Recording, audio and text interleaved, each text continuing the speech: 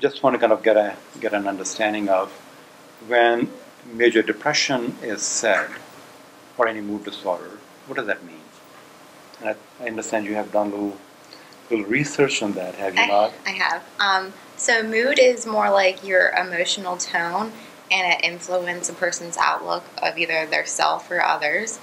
And these actually used to be called affective disorders, which was what we saw when people had these mood issues. We would see it from the outside. So mood is more of an internal emotion. Wonderful, wonderful. So when we say affect, what does that mean? The outward expression of the mood. Outward expression. So if we are looking at a weather of a town, it's a persistent, you say, well, in Arizona it's warm, right? So in Pennsylvania it can be cold. So that's a persistent state. But on a day in December it can be 80 degrees as well, right? But that doesn't mean that's the way it is. It can change very quickly. Mm-hmm. So our affects are a state of appearances and our moods are a state of being, Mm-hmm. right? Okay. So when we have to make the diagnosis of major depression, what are some of the criteria to say this is what qualifies to have major depression? There's a criteria from the DSM-5, and it says that a person has to have these symptoms for at least 2 weeks, and it has either have to have depression or anhedonia is one of them. But I also found this. It's kind of a quick reference, and it's like just something to quickly remember the criteria for major depressive. And it's SIGI caps and like the SIG for prescription. So it was something fun to kind of easily remember. And some of it is sleep disturbances. They can have insomnia or hypersomnia. The interest, which is usually loss of interest. They usually have guilt. They usually have decreased energy, usually decreased concentration. Their appetite can be increased or decreased, and that represents a greater than 5% weight loss change of either increase or decrease within a month. Psychomotor agitation and suicidal ideation are some of the criteria. And Peter alluded to that suicide as a risk earlier on, which is very significant. I just saw somebody today, and it's very interesting. She said, I want to live, but I don't want to be living. I just end my life, might as well end my life the way the life is. And I hear that all the time. It's a pain of depression that causes people to say, I want to give up. And that's actually pain of almost anything, right? So suicide is really an integral part of people's feeling so helpless and hopeless they don't know how to come out of that state of mind. Maybe that really is what happens, right? Ruthann, anything you would like to add to how you see depressions and your... Dr. Chaudhary, oftentimes whenever I meet with a person who is suffering from depression, they are experiencing pain. And whenever you made the comment of living, difficulty living, it is whenever I wake up in the morning, what's the day going to be like? And how much effort does it take to do morning hygiene, to pick up the phone, to make a phone call? Those are the kinds of stories that I do hear whenever I'm working with a person suffering. And I use the word suffering with depression. There is pain in that person. And it is not only physical, emotional, as well as spiritual pain. The total person is involved. Yes. Did you hear that person we did a telepsychiatry session today? What did he call God? He called him a dick. Isn't that beautiful? You could be angry at God too. Very angry. Very angry. Because oftentimes we think of God as, hey, get us out of this mess. Yes. Or, hey, where are you? Yes. And how did I get into this mess? Why didn't you help me? That's very right. much a part of. So we get disappointed Very much from everything and anything, yes. and including our spiritual being. Right? So he was. Would you say that he was very angry, or? He was. He was angry at God. He felt like God should fix his problems, and he said he accepted his problems, but part of me felt like he didn't understand the concept of accepting how he felt. That's right. So sometimes they say, well, the things that we don't want in our life and we have them, that causes stress. And the things that we want to have in our life and we don't have them, that causes stress. Isn't that wonderful? The thing we don't want, we have them. The thing that we don't want, or we just don't get them. And that creates that state of conflict in the mindscape, Jim, do you have any thoughts of how some of the time that you have seen people coming in with and presenting with depression?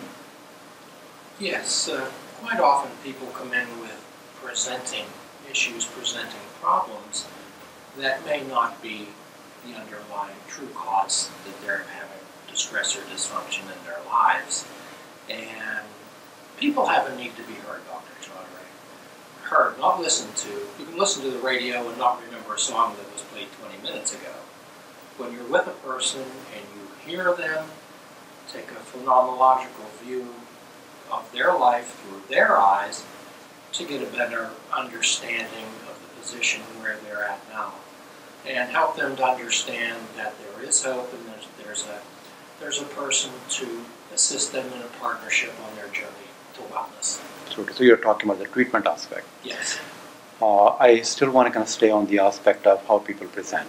So if there's somebody who's now 14 years old and has a first bout of depression, how might they present to us?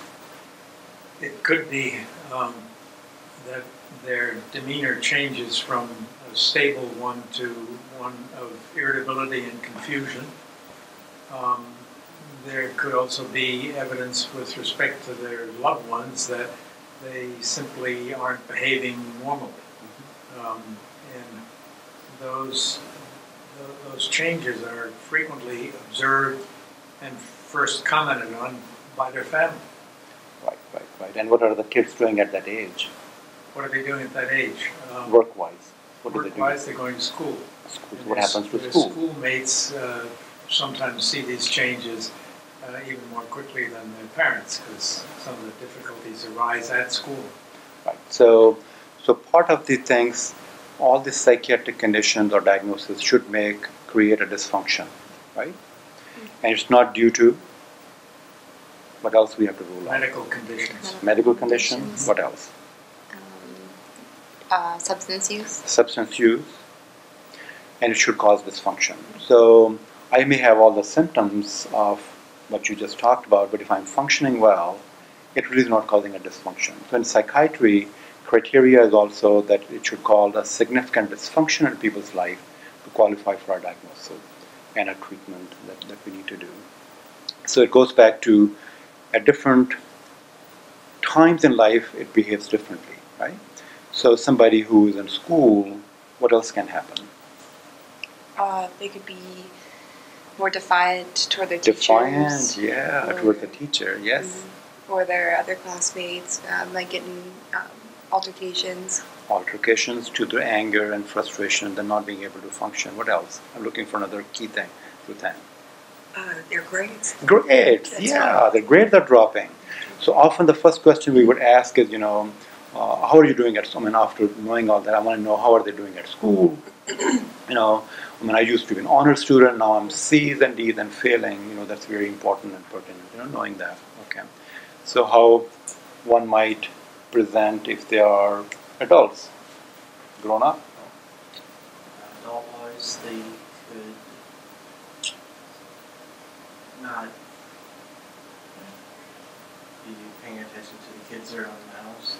Right, so wonderful. So they may be so preoccupied in their own self, they are unable to take care of their essential needs at home. If it's a mom who's taking care of two young children, I actually have a mother.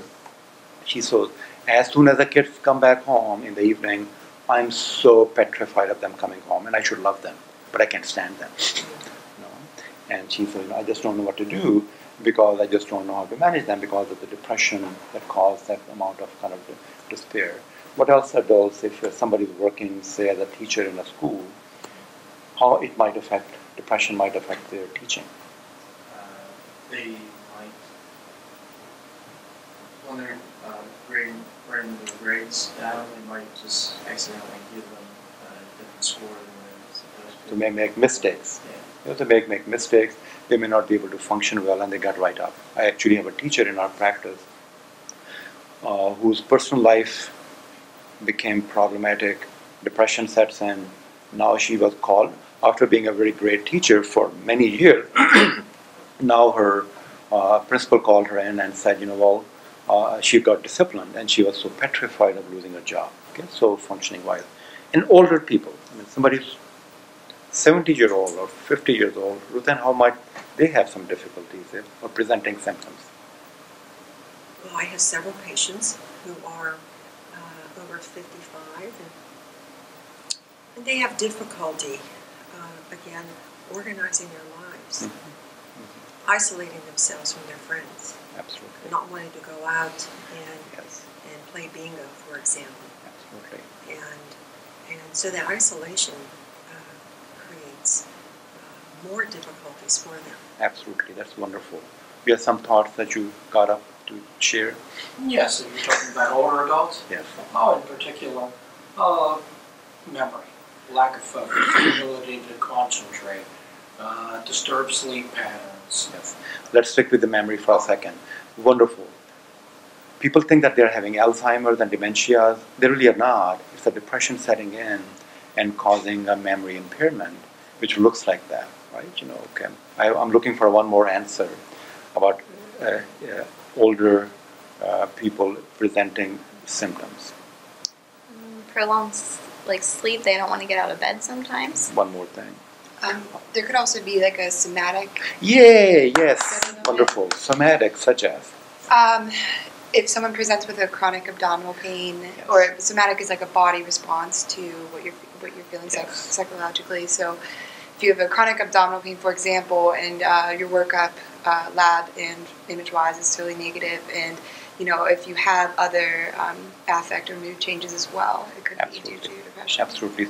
That's so very important. A lot of physical symptoms, back pains, constipation, headaches, tooth pains, a lot of physical symptoms. So it can be very confusing for primary care physicians because you can do $1 million workup and you have not entertained the diagnosis of potential depression, then you are missing the point. And that's the nature of knowing that we keep our minds open. Just the way we in psychiatry will keep our minds open. If somebody presents as depression, what medical conditions can look like depression?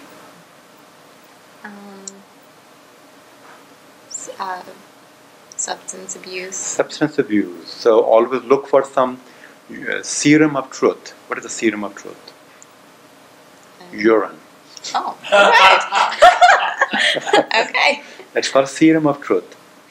You get a little serum of truth and analyze that. And if there is anything called opium and cocaine and narcotics, it gives you some more additional information. Okay, so if somebody comes in and they say, well, and I would sometimes get people who are intoxicated sitting in front of me, and I ask them, when was their last drink, and they would say, oh, about a month ago. And I'm getting intoxicated from their breath. So if you find somebody who has urine which comes back positive for cocaine or something else, and they have presented with depression, how would you manage that? What would you tell them? Oh, actually, how would you manage that? I'm switching, I'm sorry. How would you manage that? Somebody, you did a urine drug screening, and they told you that they never used any drugs all their life. And it came back positive for a couple, 3 drugs. How would you manage them in the moment?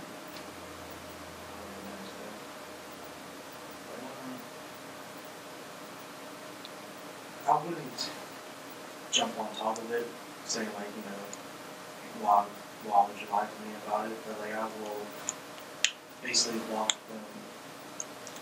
into it slowly, step by step, so then they feel comfortable enough. Absolutely, good enough. That's all I wanted to hear. So it's really no different than if I go to my primary care doctor for a routine checkup, and they do my cardiogram, and it reveals severe cardiac damage. Should my primary care doc jump on me? No, they don't, right? They do, my liver function test and they came back sloppy, right? So So our approach to, I mean, nobody wants to have a heart attack, right? But yet we can have a severe cardiac condition. Somebody who's peeing a lot and is out of their element, and then they find out that they are diabetic. Well, their urine and blood glucose maybe is 750. You wouldn't jump on their throat, right? What would you do? Just the way Umair said, you are being kind to understand. So part of the pathology of people's substance abuse is, that they tend to lie. They tend to hide facts, and that's part of their pathology. And we have to just understand that as the way things are. And recognizing, that causes a lot of shame and guilt anyways. And if you, as a provider, also make them shameful and guiltful, you're really not doing any service. And Peter had a patient a while ago. He had narcotic dependence, and he went to like a couple different places, and eventually landed here. And the differentiating point of being there and here was that we treat everyone with respect and dignity. Right? Yes. And that's a big difference to them. Yes, that makes a big difference. So I'd like to add a point. Earlier today, we saw a patient who is so intelligent that his self-diagnosis of his own conditions impresses us constantly. And I thought of this first when Kaylin was going over that wonderful acronym that lists the symptoms. Only a PA student could fall in love with an acronym that lists the symptoms. We have patients, very intelligent patients, who come in here and say, here's what's happened to me in the last 2 months. And they basically go through that acronym, how it was 2 months ago and how it is at present. Their self-diagnosis of their own symptoms is impressive. That, of course, is at variance with people who have no clue as to what is going on with them. All they know is they're not feeling as well as before. What I'm saying is the range of understanding and self-appreciation as among and between our patients is enormous. Absolutely. And that takes me to actually a very wonderful point. So part of our C-Clear thinking process is, that we want people to be empowered with knowledge and understanding. Whether it's their bodies and their difficulties, right? And it's so very vital that that is honored. And it could be anything, whether it's a substance abuse, depression, panic attacks, bipolar disorder, because those conditions make us feel very uncomfortable and very fearful. And we don't, none of us like to have that fear in our hearts, right? And our goal is to transfer that fear to knowledge and wisdom and practical way of getting better, because that's really it's transformational idea. As a marriage started, we don't jump on their self. We say, oh, we have a problem. Your urine came back with positive 2 drugs, which can cause some depression, and they can also be very difficult for mood in many other ways. And let's talk about that.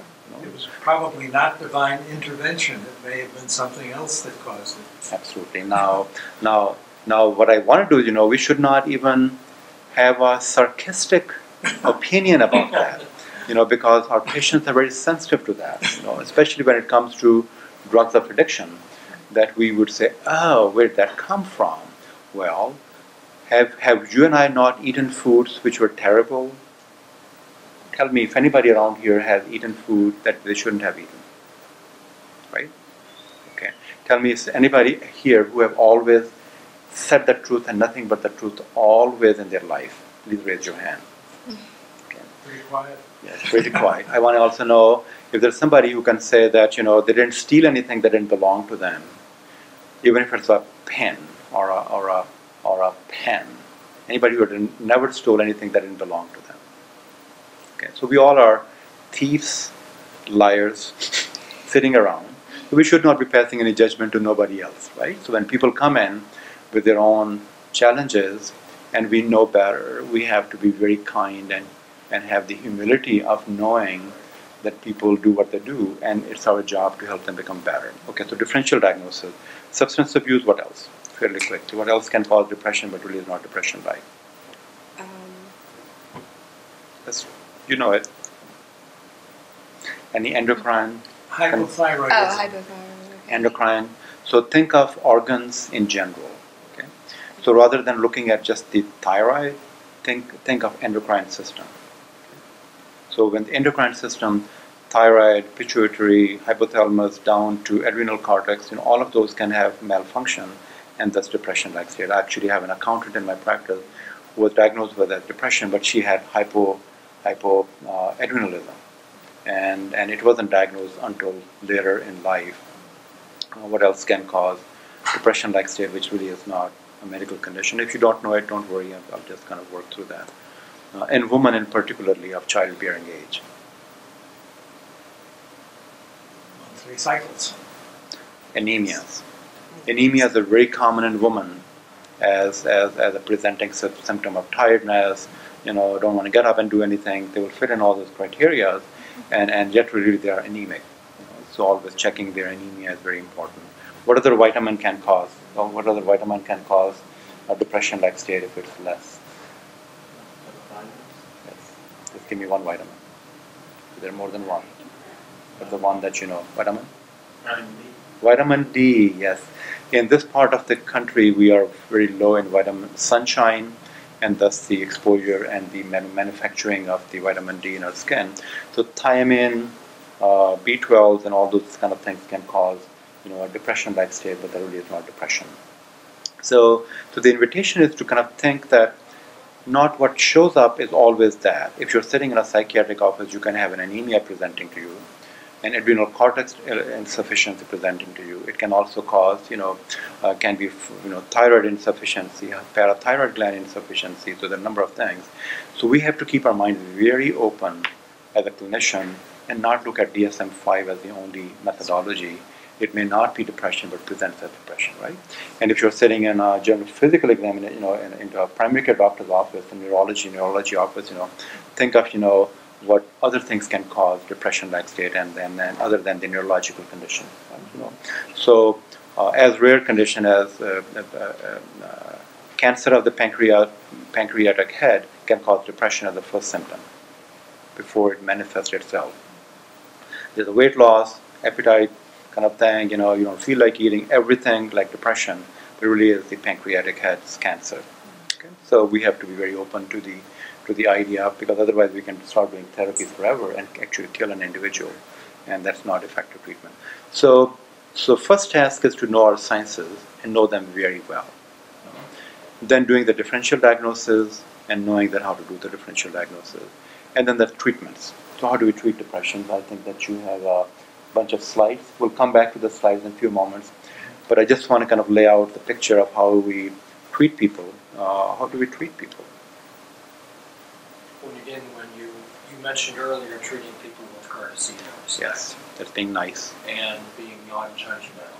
Absolutely. And that recovery from anything is a process and not an event. Okay. So it's a process of getting better. Yes. You're diagnosed with diabetes, it's a process of getting better from that, So being nice. What else do we do? Therapies.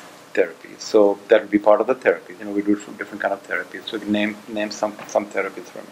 Well, we do the DBT here. What does DBT stand for? The dialectic behavioral therapy. What's that? Never heard of it.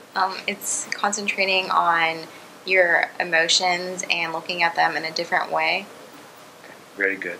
For Dave, week 1, that's very good. So different kind of therapies. So all therapies work very well. Can you name some therapies other than DBT that works in depression? Cognitive behavioral CBT, yes, very good. Reality therapy. Gestalt therapy. So the different kinds of therapies which work in depression. And what are some of the other things that we have to do to treat people other than therapies? Pharmacotherapy. So pharmacotherapies, give me some names of them. There are like SSRIs and SNRIs and different things like that. Absolutely. So the easy way to remember these things is, that if you have hypertension, use antihypertensive. If you have an infection, use antibacterial. Put an anti before that and it becomes your treatment, right? If you have diarrhea, anti-diarrheal. And so as a clinician, you can say something that will combat those conditions. Antidepressants are of different kinds, and they're very effective. There's a time and place for antidepressants to work. Other biological treatments include ECT. We are using now alpha stimulation treatment with a lot of success in our office, which is a microcurrents which stimulates the brain to be calmer and less depressed, less anxious, and more effective. And then this science becomes harder, but nevertheless antidepressants work. We talk about therapies and what else we need to do to be effective for people's treatments. One thing that helps frequently is listening carefully Yes. to find out what is going on in their lives that may well have depressed them. Absolutely, the psychosocial issues. Then I just want to kind of highlight something and let it be. This will be almost like a format that we will always look at treatments. Treatments are biological. Okay. Then treatments are psychological, and then the treatments are psychosocial. Okay. So if I'm a teacher and I have lost my job and I don't have money coming in, what's my immediate need if I don't have money coming in? Panic. Right? And after that panic, what do we do? What is a therapist supposed to do for somebody who doesn't have money coming in and they are depressed and they are not able to work? Support. Support in what ways? Bring their emotions back up. Okay. Well, it would not feed their family and pay their check, pay their rent, right? Would it? No. Okay. If you say, "Oh, I love you and I love you too much," would that pay their bill? Sorry. Welfare. Welfare. So some ways to support their ability, right? So we spend a lot of time completing people's paperwork. Disability paperwork, making sure they're able to connect with the right resources and able to find their way. Because if they're going to be evicted from their home, and the antidepressant prescription you have given, they cannot fill it, so what good is that, right? So psychosocial intervention are very important, bringing families in together to be able to understand, your loved one is struggling with depression. He's mean, but his meanness is not because he's a bad person. He just is struggling with a depression that needs treatment, right? So psychosocial intervention are very important. No different than if somebody's diabetic, we do psychosocial intervention by helping them understand how the treatment for diabetes is, right? And then we also help them, bring the family in and say, well, this is a diabetes, it's a treatable condition, right? But here's what it needs to be done. We need to make sure the blood work is done. We make sure, the glucose is okay. We make sure, the nutrition is right. And that's a part of process of helping people become better, right? Because if you don't have the knowledge, you become stressed out. So we have some very research-based, exciting thing that Peter has prepared about some of the newer theories about how depression behaves and why they do what they do. So he's going to show us a bit of that, and I think that these are very exciting times in the field of psychiatry and the field of medicine in general. And we say that it's a lifestyle change that we are embarking upon. And so these slides will show some of those emerging sciences that I think almost all of us need to know to become more wiser in managing some of very severe conditions, which can be life-threatening or life-exciting. So those are the two options. You ready for your slides?